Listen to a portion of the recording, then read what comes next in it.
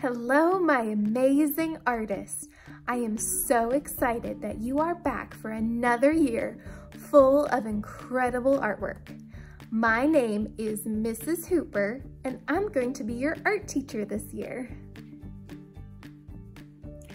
When you first arrive to art class, you're going to wait at the door for me to invite you into the room. When you come into the room, I'm going to ask you to either come have a seat on the floor in front of the smartboard, or I'll send you straight to your tables for directions. Please sit quietly without talking so that I can tell you what we're doing today.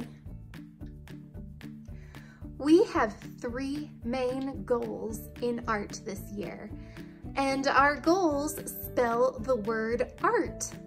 For A, our first goal is to aim to do your best and to do right.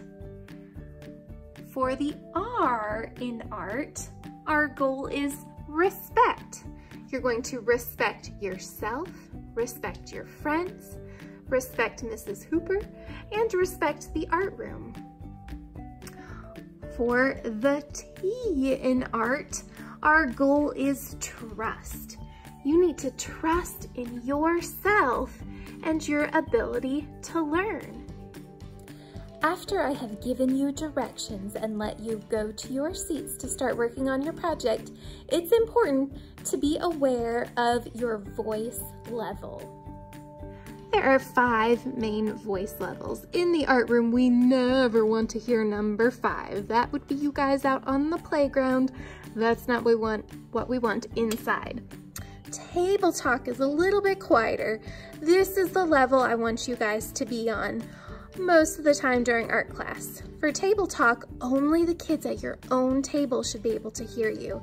If somebody can hear you from across the room, that's a sign that you're too loud. And 0 is the level that will always be on whenever Mrs. Hooper is talking to the class. Every art class, we get to play a special game called the Art Party Game. In order to move along the Art Party Game, you must earn paintbrushes. So you get to earn 1 paintbrush for listening and being respectful. That means not talking while the teacher's talking and being respectful to your classmates and the art supplies. You get to move another space for doing a really good job cleaning up the art room. This is your very own art studio, and you guys will be responsible for keeping it clean, neat, and tidy. You get to earn the 3rd paintbrush and move another space for working quietly. Remember, you want to be at a table talk when you're working independently on your projects, or at a level 0, no talking when Mrs. Hooper is talking. This is our art party game board. Every class in the school has their very own game piece. When you earn those paintbrushes for listening, being respectful, cleaning up, and working quietly, you get to move a space on the playing board for every paintbrush you earn. So if you keep all 3 paintbrushes, you get to move 3 spaces. If you lose one of the paintbrushes during class, you only get to move 2 or 1 or 0 spaces, depending on how many paintbrushes you earn. When you reach the end of the game board, you get to have an art party. I love to reward students who are doing extra above and beyond, following my directions and helping out in the art room. To reward these students, I will sometimes give them something called art dollars. It's kind of like money that you can spend only in the art room during the art party.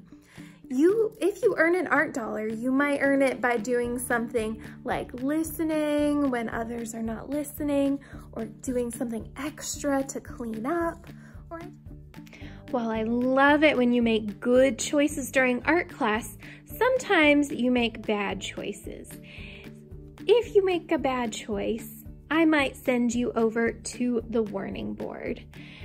First time I send you to the warning board, you will grab a dry erase marker and you will write your name on the dry erase pocket under the green warning.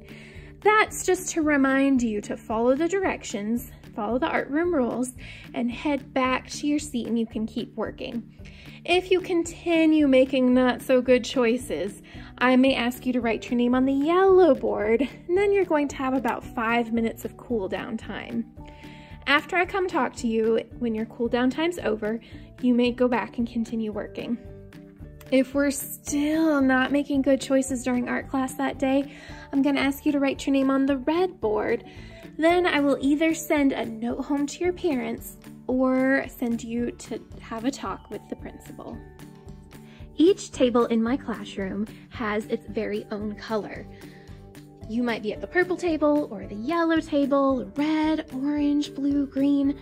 At that table, the sign in the center will show you the color and it will show you what number you're sitting next to. So if you're sitting in this seat right here, your closest number would be number 1. This seat right here, your closest number would be number 2.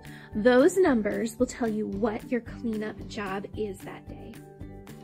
I have the art jobs posted on the wall of my classroom. It shows you the job for each number.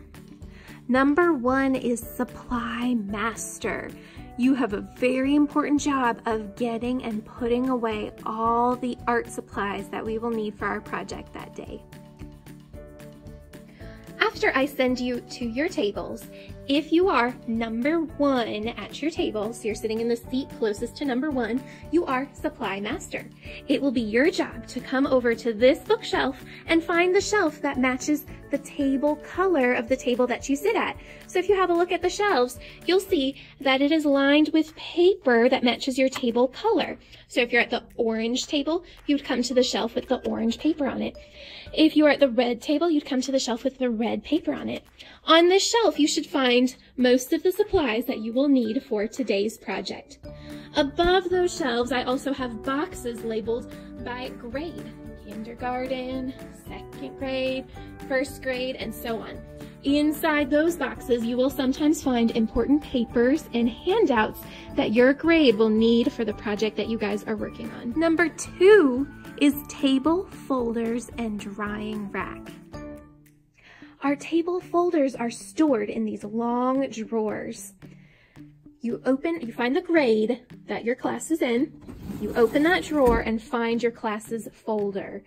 Inside the folder is each table folder. It will be a folder shared by everybody at your table that matches the color of the table that you're in. You're going to get that folder, bring it to your seat, or at the end of class, you're going to bring your folder to your class's folder to put it away. Number 3 is noise monitor. It's your job to remind everybody at your table to make sure that they are on the correct volume level in the class. Number 4, your job is table tidier. If we paint, it'll be your job to wash the tables. If we do not paint, you don't need to wash the tables, but you do need to pick up any trash that's left behind on top of or underneath your tables. When you finish your art project, the first thing you need to do is show it to me and check to make sure that you have met all of your learning goals on the art project. If I say, yes, you have and it's finished, you need to put your project away either on the drying rack if it's wet or in your table folder if it's dry. Then after you clean up your table, you may come over to this part of the classroom. The Free Choice Art Center has things like drawing paper, blocks, clay, art games, dry erase boards. We will go over the rules for this another time. Sometimes when you guys are in the middle of working on a project, I need to get your attention to tell you the next step or another important announcement. If I'm going to do that, there's a few ways that I'll get your attention. First way is I might say, class, class. If you hear me say, class, class, you guys will respond, yes, yes. I might change up how I say it, so if I said it in a different way, like classity class, you'd respond, yesity yes. Or if I said class, you would respond, yes. So you'd just kind of copy the way that I say class is how you would respond, yes. Another way that I might get your attention is I will say, hands on top. And then you guys respond, everybody stop. And you put both your hands on your head. Let's practice that. Hands on top. Everybody stop. Now, did I shout everybody stop? No, there's no need to shout. Don't forget your volume levels. And finally, sometimes I like to include a little bit of music to get your attention. So I have a chime right here, and if you hear me ring the chime, or any combination of that, you want to freeze whatever you're doing. Look for Mrs. Hooper, put your eyeballs on her. I cannot wait to see the artwork that you guys are going to create this year in art class. Don't forget that you guys are all amazing artists. All right, listen up for my next direction.